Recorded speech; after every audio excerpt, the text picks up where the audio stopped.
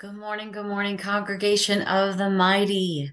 I am so glad to be with you again this morning. We are going to get it into it for this Sunday school class. All right, so we are still talking about the biotics of the Dunamite, and that is exerting God's power, exercising his dunamis, and how that actually comes about, how we are to build up our spirits, transform our souls and our minds and our wills into the expression, the physical expression of Jesus Christ, in our bodies. So, all right, let's get into it. Okay. So again, we discussed about becoming God's Dunamites. This is assuming our role, taking our place, taking the reins, taking control, and exercising our elect offspring authority. Again, last time we talked through biotic and what that means and all of the different spheres and spheres of expression that biotic should encompass in our lives and in our surroundings. So if you want to go ahead and do that review, you can go ahead and just review last week's. So, and again, I wanted to reiterate the building blocks, the organic biotic you brick by brick. And she had listed these out. So these are, remember we talked about yesterday about our last week about DNA. So these are our soul DNA building blocks. And again, like I said, these are the things that we should be focusing on. These are the things that should be the building blocks, the DNA makeup of our souls, of our scripturally organic, culturally unmodified souls, of our Dunamite, bionic souls. Purpose, force, love, faith, prayer, peace, wisdom, grit, hope, trust, grace, passion, boldness, holiness, service, fidelity, conviction, bravery, loyalty, resolve, and determination. And that was just to name a few. So again, just like remember when we talked about, notice self-doubt is not in there.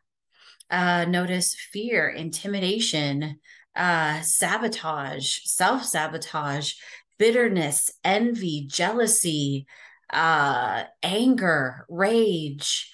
All of that is not in there. All of that should not be incorporated into our soul's DNA, but yet it is. But yet there's those triggers, and we're going to talk about those soul triggers. There's those things in the makeup of our souls. And we know it's the soul because the body just simply responds to the will, emotions, and the actions of the soul. And that is why even in scripture, it talks about the converting of the soul, the transforming of your mind. All of that is the responsibility of the soul. The body simply, even though it impacts and it sends signals to the soul, it is the soul's responsibility that is the deciding factor. It is your will, it is your mind, it is your thoughts, it is your heart, it is your soul that is the decision maker between the two, between following the spirit that God has imparted into you and that spirit that is connected and engrafted with the Holy Spirit through the blood of Jesus Christ, or is it to the nature of the flesh? Again, lust of the eyes, pride of life, all of that entangles us into the trenches of this world. So, but it's the soul that is that deciding, determining factor. And we're going to talk about the DNA that composes your soul and why it's so important that the DNA of the soul is rewritten, and not just rewritten, but it is transformed. It is made anew. It is made anew, made alive to the nature of Jesus Christ, and why there is that switch out. Again, talking about the conversion of the soul, meaning those pieces of soul DNA that are taken out and replaced with your God DNA that gets imparted and downloaded into your spirit, that from your spirit gets expressed into your soul, that replaces the flush's DNA, even the DNA of mom and dad. Because as I'm sure you guys already know, you guys are awesome, amazing people, smart people, congregation of the mighty. And I know we've talked about in times past how your genetic makeup is comprised of half of your chromosomes come from your mom's DNA, and the other half of your chromosomes comes from your dad DNA. And the combinations thereof depend on a couple different factors, but it's a combination of those two sets of chromosomes, those two copies of DNA that make up who you are. So even in that, confronting what is even written on your soul from your parents, what's written and impressed upon your soul from your mom's side as well as from your dad's side, and what that means. A lot of times we like to think, those kind of things just stay in the physical realm. But we know through epigenetics, remember we talked about last time, epigenetics, it is all of those outside forces that have an effect on our DNA. Remember we discussed earlier of several even of the example with the two plants, and how those words, those different sets of words, whether it was praise or whether it was bullying or tearing down, how it literally affected the DNA. It affected the DNA expression, what we call phenotype. The genetic expression, the physical expression of those genes onto those plants, how that one that was being bullied and tore down was disintegrating, was dying, and the other one was thriving, even though the sunlight and oxygen and soil and everything was the same for both. So that is a form of epigenetics, how outside forces affect our genes, and how that writing of those genes does get expressed physically, mentally, emotionally.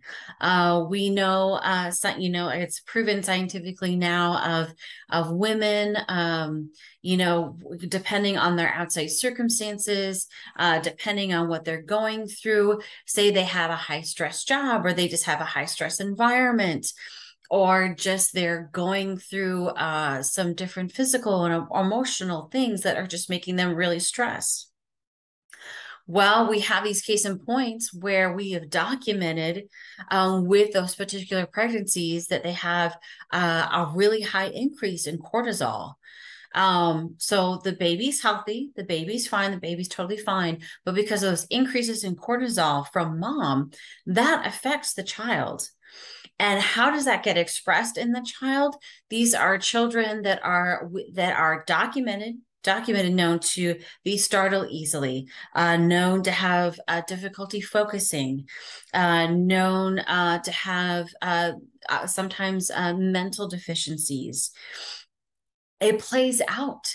It starts to play, like it transforms, just like how mom is feeling starts to transform, literally not just her own DNA, but because it's affecting her DNA, it's affecting the baby's DNA. It breaks that blood-brain barrier, that it goes into the baby, it goes through the placenta into the baby. It somehow feeds into that child.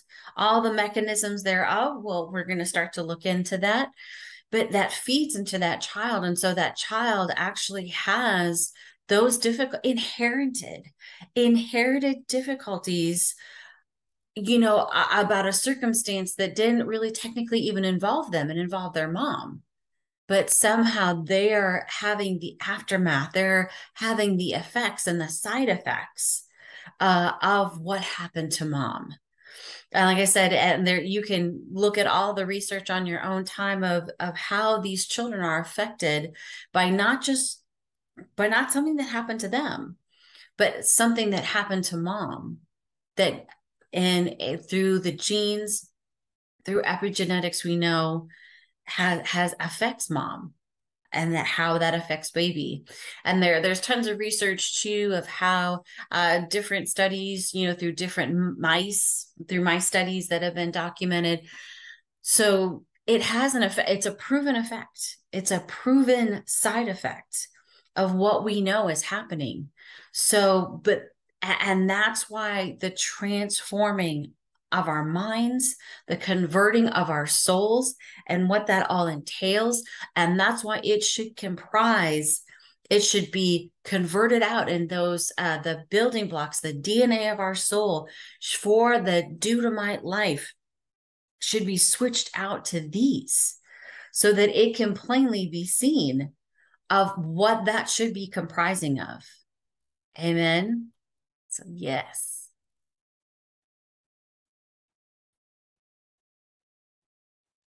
All right.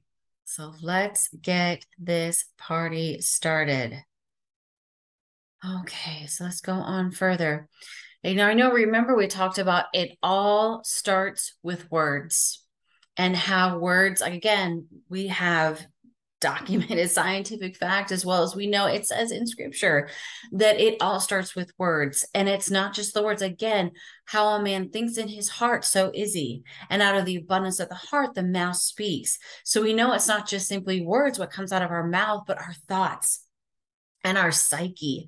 Because remember, even based off of these two scriptures, what is coming out of our mouths is the indication of an overflow, an abundance in our hearts.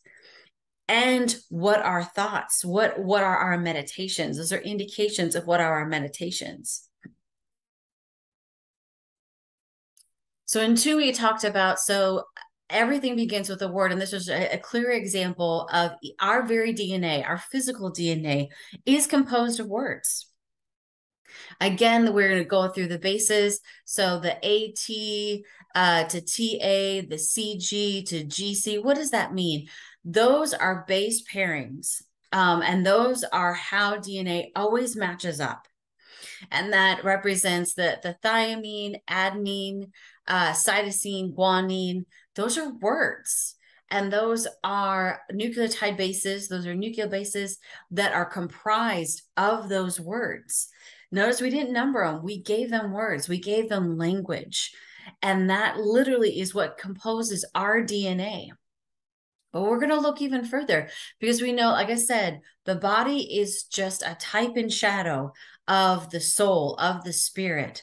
So here we can see, again, we know that DNA is a protected double helix.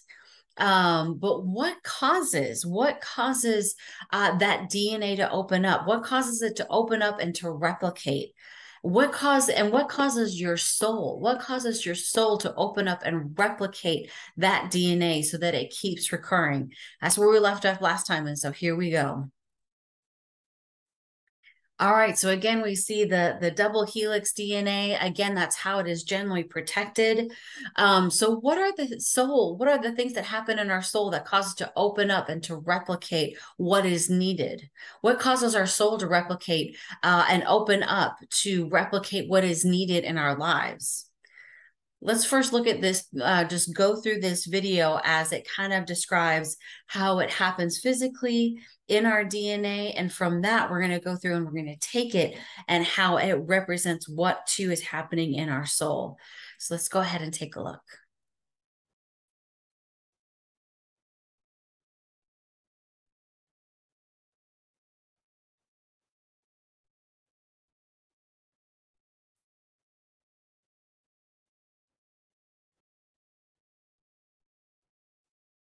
DNA is a molecule made up of 2 strands, twisted around each other in a double helix shape.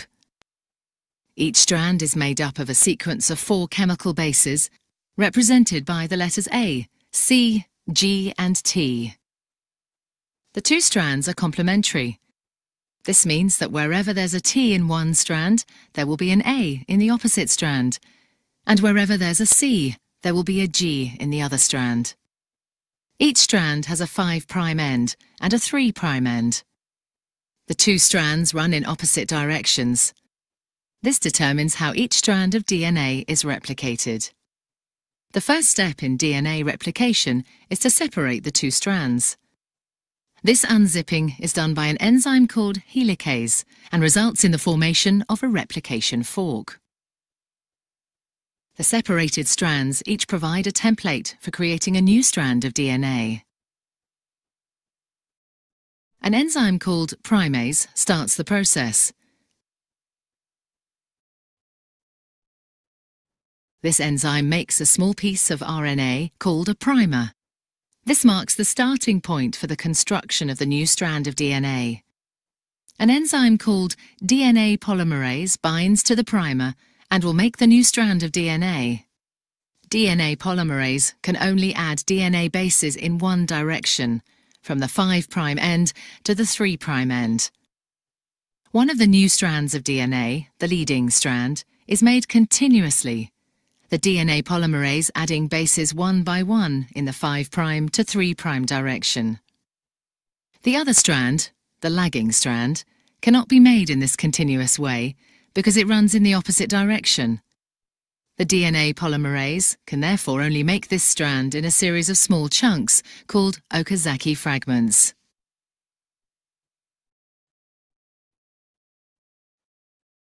Each fragment is started with an RNA primer.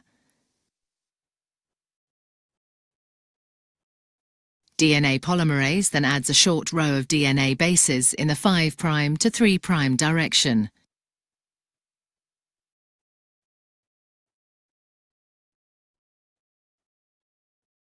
The next primer is then added further down the lagging strand. Another Okazaki fragment is then made, and the process is repeated again.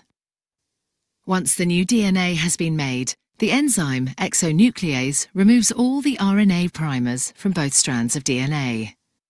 Another DNA polymerase enzyme then fills in the gaps that are left behind with DNA. Finally, the enzyme DNA ligase seals up the fragments of DNA in both strands to form a continuous double strand. DNA replication is described as semi-conservative because each DNA molecule is made up of one old, conserved strand of DNA and one new one.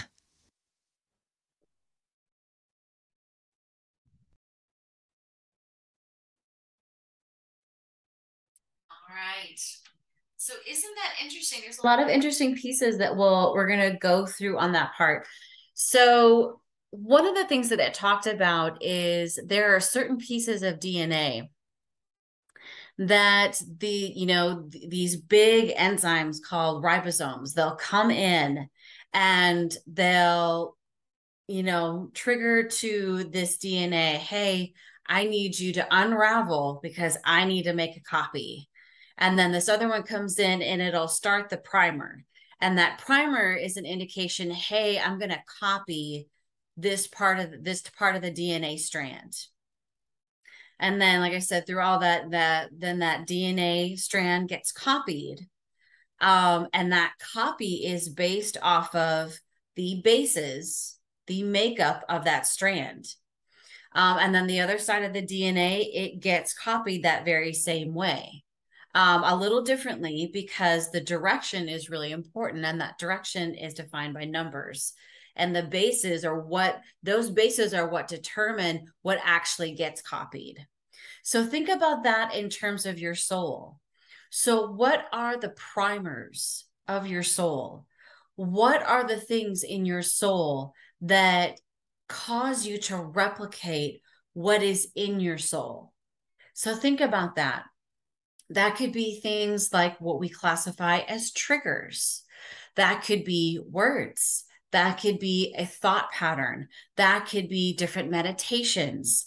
That can be different situations where your psychological self registers it that is something that's happening again. And so it goes into the soul, and that primer activates that replication based on what is already pre-written in your soul.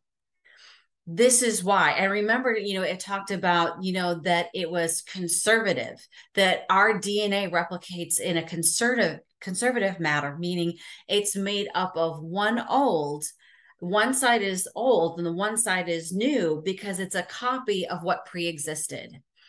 This is why the change out has to happen.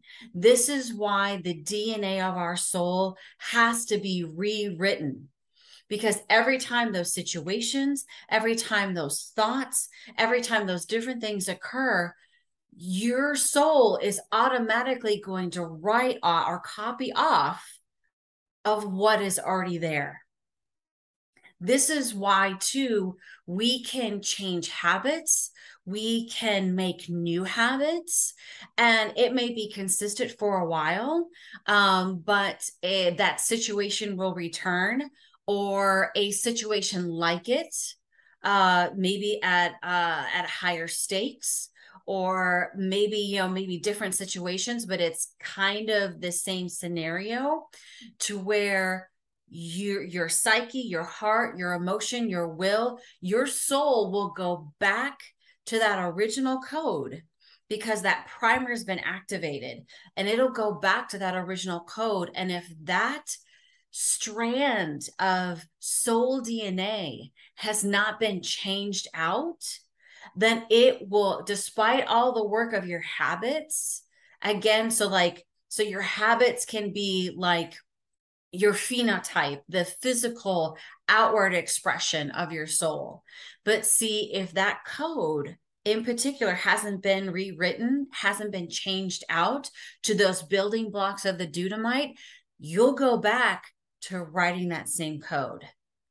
And what does that look like? That looks like in situations of, say, high stress, say, death in the family, say, circumstances that seemingly happen outside of our control, situations that we're just not prepared for, demands that we're not prepared for, things that come out of the blue, say, or even, like I said, unexpected things that happen to us, good or bad. Our soul will go back to that original DNA, that original soul DNA, and copy that out. To give an example of, say, I was hammering something and I hit my finger really hard and it was super painful and my nail has broken off. And so what? My body goes in, like I said, through the immune system and through a lot of different things, but basically it goes to the code where that the coding for a nail is found in my body, and that those big ribosomes will come out and be like, hey, you piece of DNA, open up, because I gotta craft a new nail. She busted up her nail before. I got to make a new nail. I need you to open up so I can have the building blocks to make a new nail. And so that those different, like I said, through the primers and whatnot, it'll cause that DNA to open up and it'll start coding for a brand new nail. Our souls are the same way. So say when a trauma, say a death in the family, like I said, especially a death that's unexpected, say an amazing opportunity that you've worked really, really hard for, falls into your lap.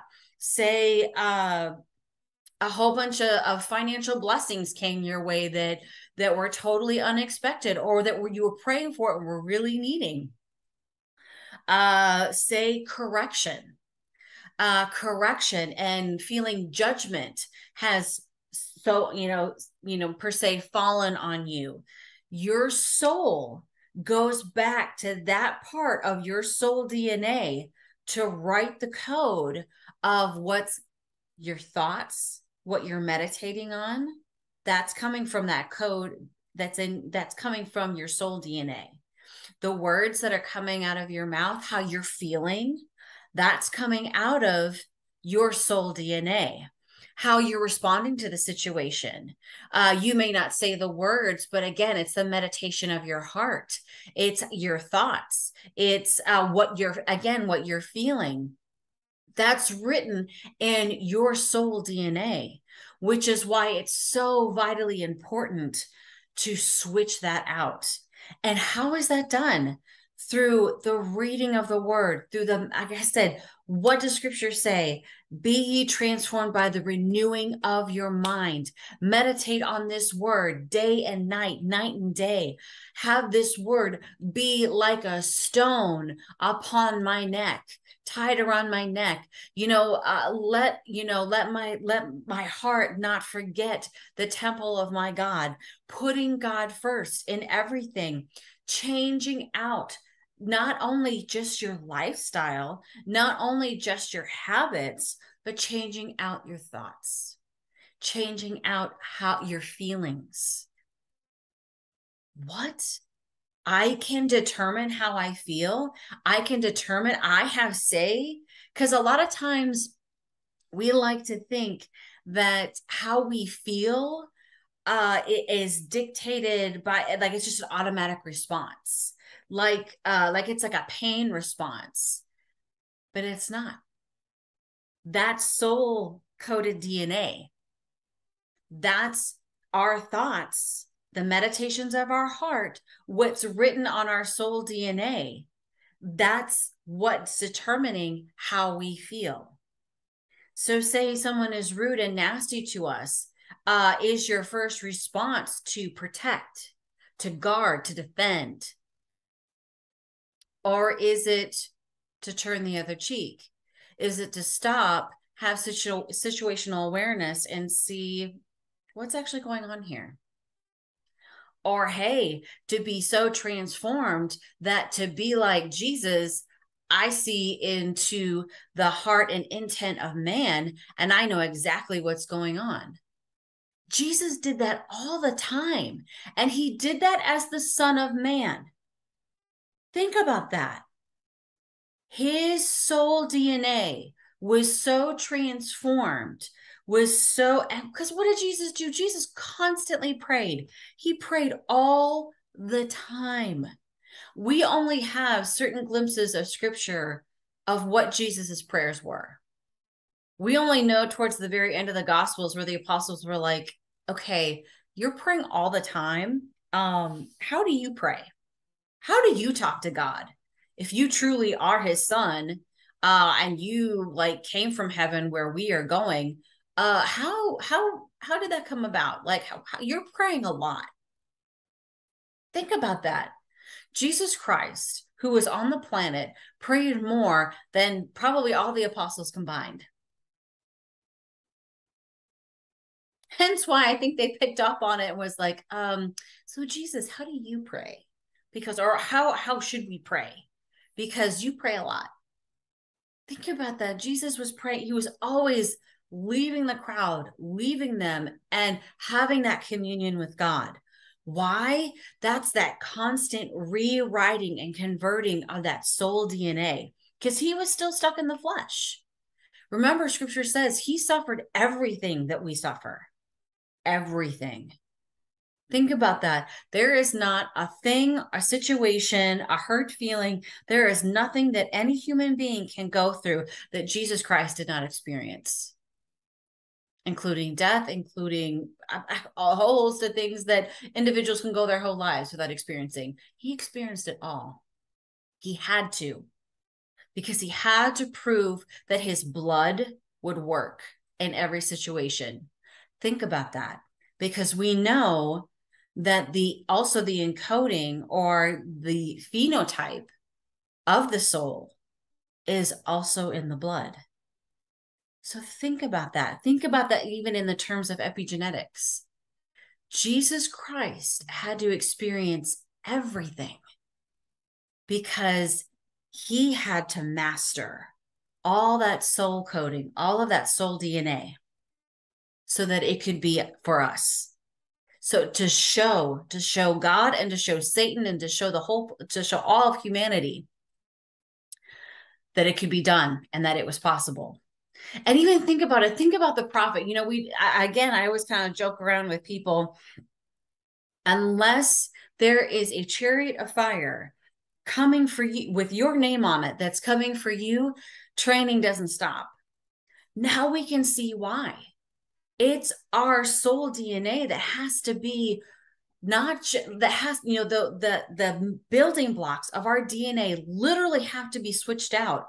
Because why? Like we've seen in that video, that soul DNA, it's just copying what's already there. So we have to change out what's there. Think about all the DNA that composes our body. That's only a type and shadow of all the recoding that has to be done, all the DNA in our soul that has to be recoded. That's a lot of work. That is a whole lot of work that we have ahead of us. So think about how amazing the prophet was, that his soul was so converted. His literal coding, the genes of his soul were so transformed that they matched his spirit, that literally the genetic coding, the DNA coding of his spirit totally matched the DNA coding of his soul. Express, again, phenotypes, just the expression of that to his body. It was so on point that it was like, yeah, we're just going to switch out this physical form, because that actually, no matter how much transfiguration, that actually won't survive in heaven. That won't survive the trip. But yeah, your spirit and soul are so adequately recoded that, yeah, you're going to fit into heaven. Think about that. That's how converted, that's how much his spirit and soul were rewritten. The DNA of his soul was rewritten so that to such a level, such a degree, that it was compatible with eternity. Guys, we got a long way to go. And even like, again, just to kind of reiterate, to kind of talk through. So, and it talked about the direction, and that recoding, or like I said, that making of new soul DNA can only happen in that one particular direction. And that's based on the primers. And so I'm like, those primers, those soul defenses, those soul triggers, those soul thoughts, those are the things, like I said, that'll trigger the copying of that soul DNA. But you notice those were marked by numbers. Those were marked by prime 3, prime 5, prime 5, prime 3, and how it copies in different way, and that in those two different directions. This is why too, with the soul DNA, you can go backwards, and what's being copied is what's in your past.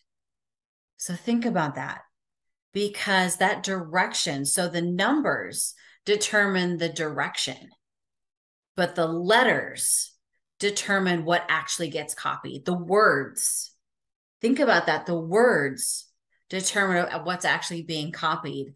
The numbers determine the direction. So think about that for your soul. Are you coding? Are you soul coding for your future, the future that you have in God? So in essence, are you coding for eternity's DNA? For what's eternal, for what will pre-exist and has always existed for you? Or are you coding, is the direction of your coding from your past? Are you coding that soul DNA from when you were 5? Are you coding that soul DNA from when you were 8 and you're 10? Think about that. Think about the different times in your life that formed who you are, good and bad. It could be, that year that you won a spelling bee, and you had you had built up all this confidence, and you were like, yeah, I'm smart, I'm a genius, this is my thing, this is what I do. And from that point forward, your soul coded that DNA for confidence and strength and fortitude for that area. For me, that was the sciences. I knew a specific times in my childhood and in my growing up that I was like, science is my thing. This is what I'm good at. So not only did it transform my mind, but when it came to those topics, I wasn't afraid. I didn't doubt myself. Was it challenging? Yeah, when challenge came, because that had already been written in my soul, when it got challenging, what did I do? I just tried harder. I just put more effort into it. Why? Because it was already written in my soul that that was my thing. Think about that. Think about that in the terms of the Dunamite. That's where we need to get to. And the fact that, we remember things from our childhood. We remember things even as young adults that affected us, that affected our relationships, maybe affected how we respond to the opposite sex. Maybe it was a boyfriend that was abusive, someone that you had no business being with. But yet, those experiences, those words, those feelings, those emotions, those thoughts wrote on your soul.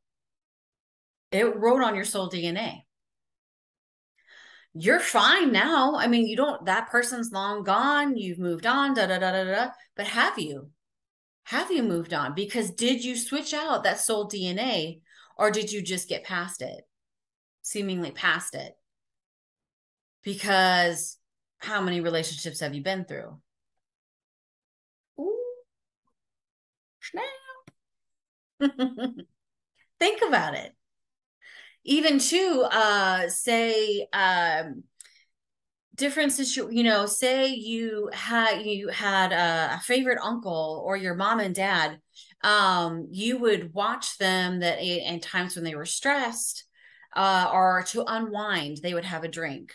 Or say, as just they look so cool when they smoked, or different things like that. Again, remember, words, thoughts, intents, how that makes that impression on you, that wrote on your soul DNA. That was DNA that wrote on your soul. So as you got older, either when you were stressed, when you wanted to relax, whatever, your soul goes back to write that code, just like your body does. Again, just like if you were to bang up your finger, your body is smart. It goes back to, hey, okay, oh, that piece of DNA right there codes for a fingernail. Open up. Let's copy that, because there's nothing wrong with it. It looks good. Let's copy that strand of DNA and start making a new fingernail, because we got to replace this. The very same thing happens in your soul. When you get hurt, when you get hit, it could be your finances, to physically being hurt. It's not just what gets written on the outside, on your bodily DNA. It's also what gets replicated for what's written on your soul. All right. Good stuff, right? So that's why, we have to be transformed. And two, that's why the drills are so important. Oh, here we go. So here is just a picture of what a chromosome is. Now, a chromosome you can think of is two alleles. Remember we talked about last time? It's just two alleles. So I've got one strand that's got just all super twisted up of DNA, and I've got another one that's super twisted up of DNA, and they just like connect in the middle and they make an X. So if you think about it, a chromosome is just two alleles, two groupings of DNA that are put together. And again, we know that half of that comes from our ma, is a combination thereof of dominant and recessive genes that come from our mom and come from our dad. This too is what affects our soul. So let's look at this here. So here we see it is a combination of the seed of man and the seed of Christ. Because again, how does our soul make up? It gets the impression, it gets the influence, it gets the push from the Spirit, which God has bestowed upon us, and it gets the push, the effect, the sensations, the signals from the body as well. And it is the soul that makes up the determination of the expression It's what's written on your soul, what is decided to be written on your soul that decides that, again, that phenotype, that expression of what comes out in your mouth, in your thoughts, in your heart. Again, even what gets expressed in your body. Because what do we know? Scripture says bitterness is as rotting to the bones.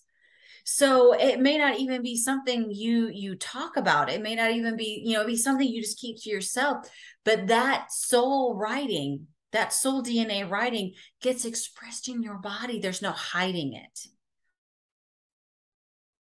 So here again, we talked about dominant genes and recessive genes and why it's a process of switching out those building blocks, switching out those bases from from